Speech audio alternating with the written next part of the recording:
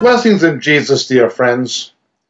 You know, Satan's tricks, Satan's methodology, his strategies, none of these things are new. He simply resurrects things he's always done. This has been true since Genesis chapter 3. He beguiled the woman, something that Paul warns us about in 2 Corinthians, using the example of Eve to teach about the church. He beguiles the woman. Always does it the same way.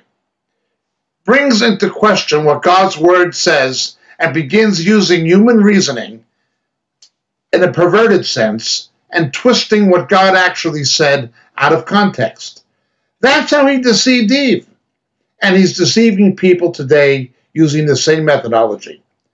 This is particularly true among the proponents of women pastors and women teachers of mixed congregations. That is the feminism of the world coming into the church, into the body of Christ, well infiltrating it. The methodology is used in a number of areas, but it's popularly called today complementarianism. Complementarianism. When you listen to somebody who's complementarian, they try to make an argument that does three things. One, they pervert the text out of context, often reassigning or redefining what terms mean.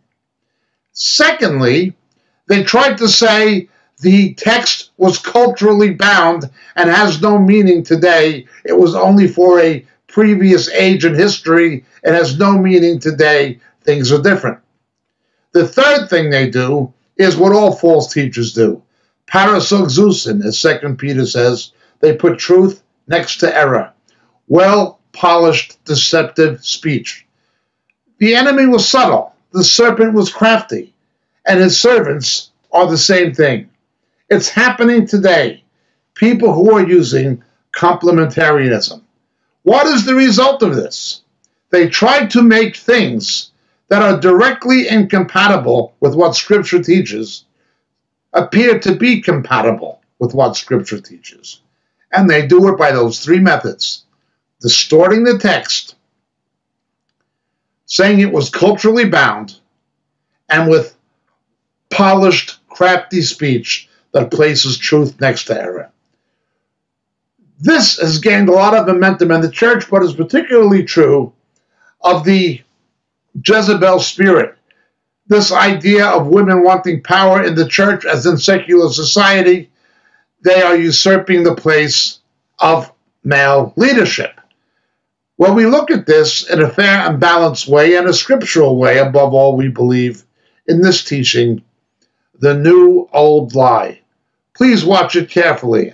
Moriel TV and RTN TV. Thank you so much for listening. God bless.